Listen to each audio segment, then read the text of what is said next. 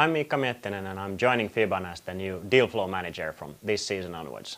I wish to be seen on the startup sector as one of the culminating personalities who help the startups find funding opportunities and also then the investors how they can find potential startups. Before I joined FiBAN, I've actually ran two different startups as Chief Operating Officer or COO and co-founder.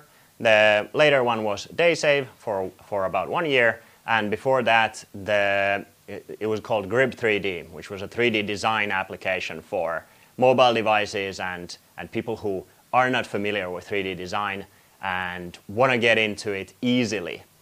And then DaySave was about saving money for people who are not very familiar with saving. Maybe the most important things were to try and find how to mimic a product. How to mimic a product in a way that you don't need to have an actual product and a ready-made service for the customers in the beginning. Actually, what they have is just a landing page, just a website where from they can get their first stint as a customer, first trial as a customer, and you do nothing automated, you do everything by yourself, but you get valuable feedback because you're already testing with the customers. So that's definitely one of the most important things that I've found. Try to get to try with the customers as soon as possible.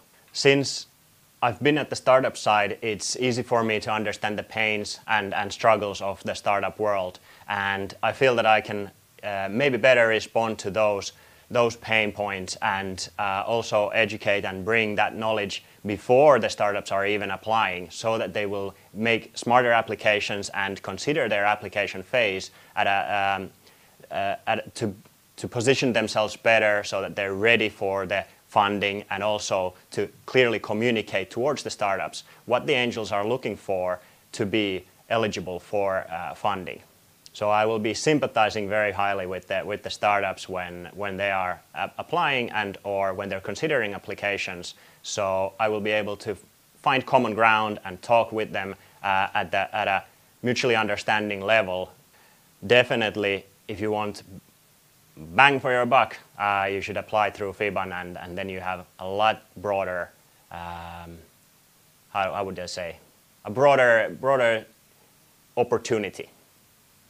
One thing that I find is very cool about FiBAN's approach is that we are startup friendly in the way that if you apply through FiBAN, you will always get feedback of your application. Oftentimes, I've found as a startup founder that one of the biggest struggles is that you don't get honest feedback about your progress and about your state.